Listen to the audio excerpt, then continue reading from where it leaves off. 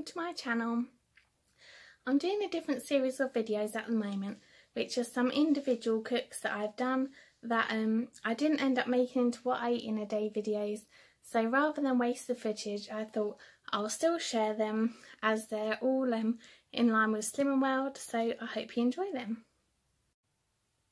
I'm just going to make my take on the Slim World Mushy pea curry, which is a sin-free curry which I really love. It's also vegetarian and there's no meat in it.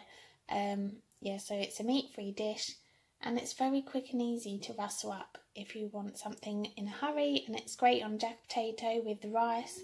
Yeah, it's quite a versatile dish. So I've just chopped up one red onion, that's going to go in. I'm going to use 2 tins of mushy peas, 1 tin of baked beans and 1 tin of plum tomatoes. You can use chopped tomatoes, whatever, or fresh tomatoes.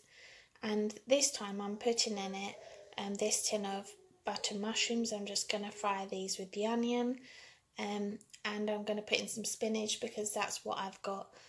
But normally I just bung in any leftover vegetables, carrots, courgette, anything really goes, red peppers, yellow peppers. Yeah, you can put in any vegetables basically. So I'm just frying off my onions and mushrooms. I just add a bit of water. You can use fry light if you're following Slim World. On Slim World you shouldn't use oil unless you're going to sin it. And it's normally like 6 sins or maybe a tablespoon. So it's trying to encourage you to cook without adding fat and oil. I find now that most of the time I even don't put fry light, I just add water and just soften my vegetables that way. Yeah, and if I'm using frozen vegetables, a lot of water comes off them anyway. Sometimes I don't even need to add extra water, and I don't miss the oil, to be very honest. I'm also going to add in this tin of peas and carrots. This might seem a bit much with the 2 tins of mushy peas, but the mushy peas actually just make the sauce. And you'll see this as time goes on, but yeah, I've got this, so I thought I might chuck it in. I've just added 3 teaspoons of curry powder. This is the key ingredient for this curry. I've just added in some water to help that softening these onions and mushrooms.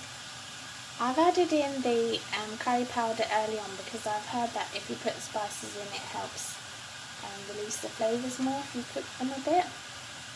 Now I'm just going to give this literally a few minutes. I'm going to put half a stock cube in with this. Because of the curry powder I don't want it to be too strong, so just half, and then I'm just going to bang in all my other tins.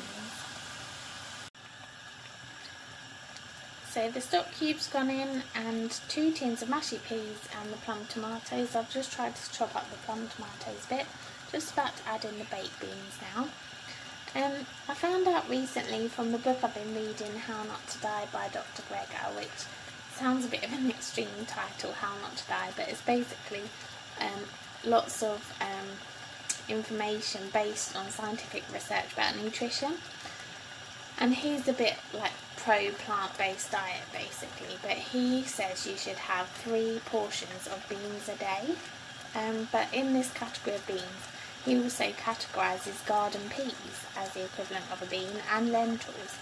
So actually, for people that are not that keen on typical beans, like butter beans, cannellini beans, etc., it shows that garden peas actually have a lot of great protein in them as well. So yeah, I think that makes it seem like it's more possible to be fitting those into your diet.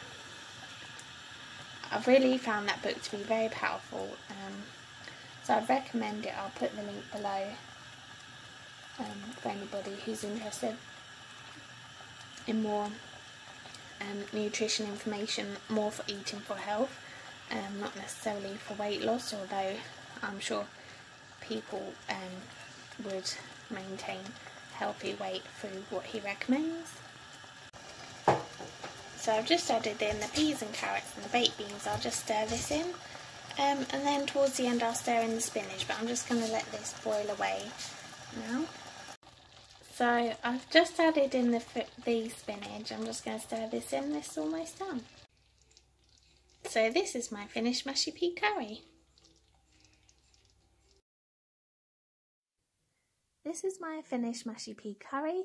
I served it with brown rice and spinach this time, but I often do serve it with jacket potatoes or basmati rice, and sometimes I even have it with a pita bread as a bit of a thick soup.